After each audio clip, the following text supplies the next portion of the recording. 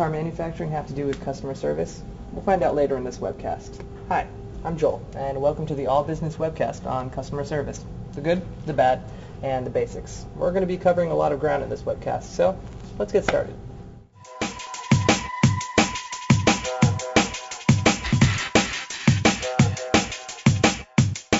That's too much ground. Let's back up. Let's start at the beginning. Have you ever wondered what the experts themselves think about the different aspects of customer service? Let's listen to Jack West, former president of the American Association of Quality and one of the foremost experts on customer service. Talk about the key determinants. The first one is perceived quality, the second one is value, and the third is reliability. So quality is the principal determinant of customer satisfaction, and there what we're doing is comparing someone's experience with the product or service that they have bought to their expectation before they bought the product or service. So these are the most important ones that we've seen, and quality tends to dominate in terms of the customer's experience.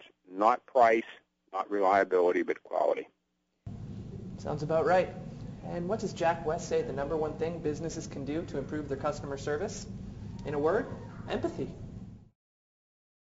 I would have all customer service personnel exhibit a little bit more empathy.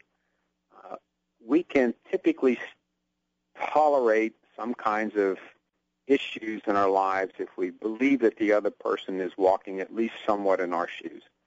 And the classic case of that all summer long has been the airline industry. So you hear complaints all the time about people having to wait and not being told why. Well, if people are told why and there's a little bit of empathy, they're typically much more satisfied than just if they're stonewalled.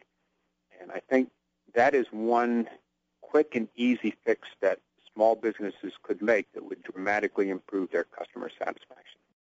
Now it's time to get back to that list of 10. Yeah. Hold on a second. That's a little too fast. Know your customers. Try to learn everything you can about your customers in order to tailor your service approach to their needs and buying habits. One of the original places that quality function deployment was used, I think that we can all relate to, was in the design of the Ford Taurus automobile.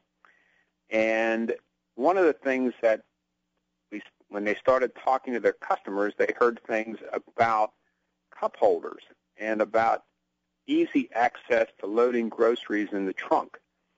And that led to some very interesting kind of designs in the Taurus automobile that now you can see in virtually any car.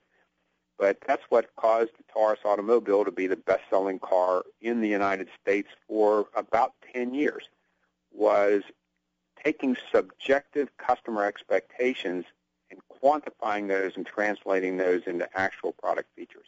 Now roll the other list, and do it slowly.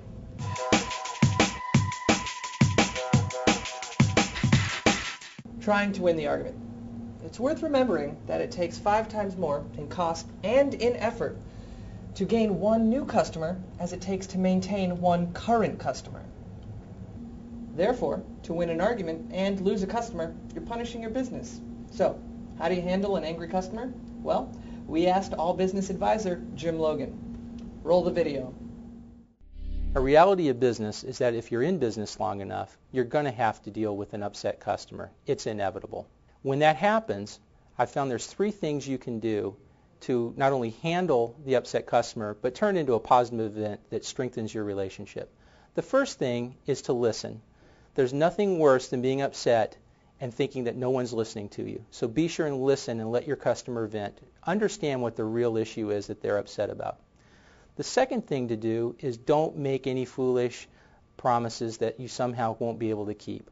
What this means is they're already upset, so don't add any fuel to the fire by offering something that you know you won't be able to live up to.